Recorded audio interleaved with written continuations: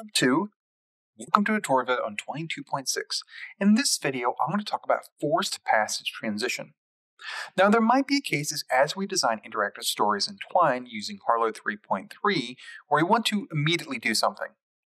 Usually when we present different interactions to readers, we are using the connections between passages, links, or we're using something like the link macro or one of its sister macros, link rerun or link repeat. There are some cases, however, where instead of giving the choice over to the reader, we want something to immediately happen. That is, as soon as they interact, something immediately happens, they are forced to go to something else.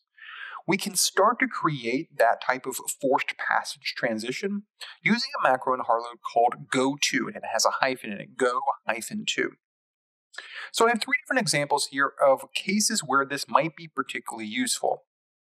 Right here's an example where sometimes as a reader is progressing a story, instead of immediately providing them a link to another passage or some other thing, you might have a certain situation where you want to immediately go to an ending, or you might immediately restart the story.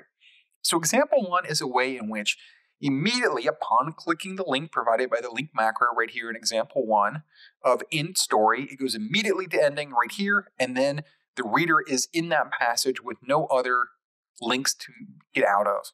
So let's go ahead and build and look what this looks like. So end story, I'm immediately in the end of the story.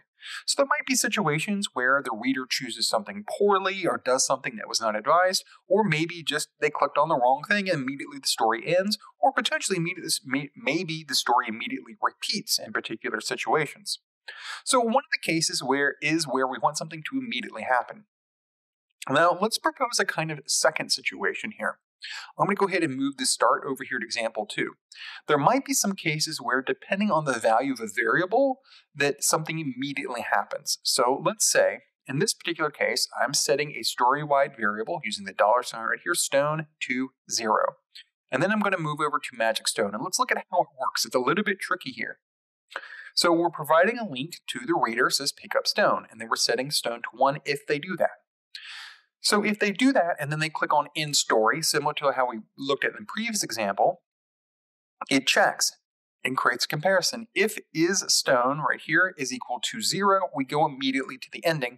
Otherwise, you cannot end the story while you hold the stone. And it says, oh, do you mean to give up? And if you give up, we go back to example 2 and we repeat the whole thing over again. So this one's a little bit tricky because let's look at how this works. So let's move over to magic stone. Now, depending on what I do as a reader, if I pick up the stone and I attempt to end the story, I can't end the story, but I can give up. Come back to magic stone. This time I'm not going to pick up the stone and end the story, and the story has ended. So another usage, as I pointed out previously with the go_to macro, is that we can create immediate consequences for the reader if they do something. There's no give them choices or allow them to navigate between passages using links. The consequence is immediate. And this can have amazing narrative effect if you've created a story where you tell the reader not to do something, they do, and there's immediate consequences for it. Or in certain situations where you're checking the values of variables, for example, if you have story statistics, or you're checking things like, is health at a certain point, or is some other story-wide variable at a certain value or within a certain range or threshold, you can have immediate consequences. That is, maybe when the reader runs out of health, the story immediately ends, or they run out of some other thing you're tracking, mana, health, experience, etc. So let's look at a third, potentially incredibly useful way of employing the go_to macro. So for example 1, we kind of had an immediate effect. The user clicked a link immediately into the story. Example 2, very similar, but this time enacting it using the if macro. Example 3 is where we combine knowledge of a few different things. So we've previously seen how we can use the display macro to include the contents of one passage in another. And that's an incredibly useful concept when we look at especially more complex interactive stories in Harlowe. We've also seen how we can use things like the link macro to create an interface where a user can change the value of a variable. They can increase a statistic or work with something else. So I'm going to jump over to update health and let's look at that, and I'll kind of work my way backwards to show you the trick I'm about to pull here. So this is the link macro. It will show the link increase health. When the reader clicks on it, it will increase the value of health by 1. So set health to it plus 1 using the it keyword within the set macro, and then we're going to immediately go to update health. Now here's the trick to this particular pattern. This is the passage called update health. But notice the goto is included within a hook that's associated with the macro link, which means it's not going to run immediately. It's going to run when the user clicks the link. What's going to happen immediately is that the link will be created, its associated hook will be associated, and then it will look at the contents of the passage statistics. So let's jump over there, and it will show the current value of health. Well, things seem pretty simple so far. It will show this link with the corresponding hook, and then it will show the current value of health. Well, over here in example 3, the current value of health is being set to 0, and then we move over to update health. So let's jump over to that to see this particular pattern in action, because this can be another example where the goto macro can really shine. So over here, setting the initial story-wide variable health to 0, and then we move to update health. But keep in mind, when we click the link, we will go to update health, which is the current passage. Okay, so update health, and it says increase health. Now remember, when we use the link macro, it creates a link and then immediately runs the associated hook, whatever is within that hook, and then immediately disappears. But in this case, it's not. But it is, but in a very interesting way. Every time I click on increase health, we are increasing the story-wide variable by 1, increase health, set health to it plus 1, that's increasing. And then we're also immediately going to the current passage, which is re-updating whatever was currently being displayed. What is currently being displayed is using the display macro, the contents of another passage, in this one, the current value of health. And this is where the goto macro can particularly shine in this particular pattern. So what we're doing is we're kind of forcing a reload of the same passage every time we correspondingly update a statistic.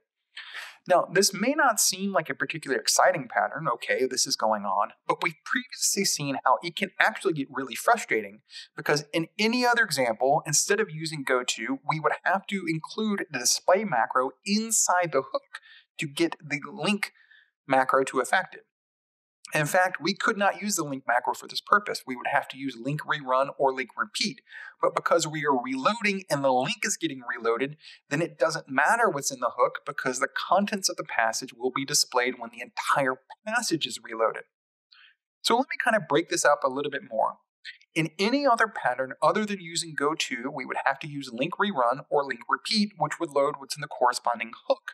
Because we're combining this with the power of the goto macro, and we're going to the current passage we are in, we are reloading the entire passage, in which case any other kind of styling or use of the display macro will also be updated correspondingly. In other words, we only need these couple of lines like this for any other multiple statistics we might want to update, and then we can style them however we want using a corresponding display macro, knowing the entire passage will be reloaded using the goto macro. So I've covered 3 different patterns in this video of the power of forced passage transition. And the first, in example 1, we looked at a way that we can create immediate consequences for a reader. You click on a link, you immediately go to another passage, and that kind of locks you into that part of the story. Very useful knowledge to have.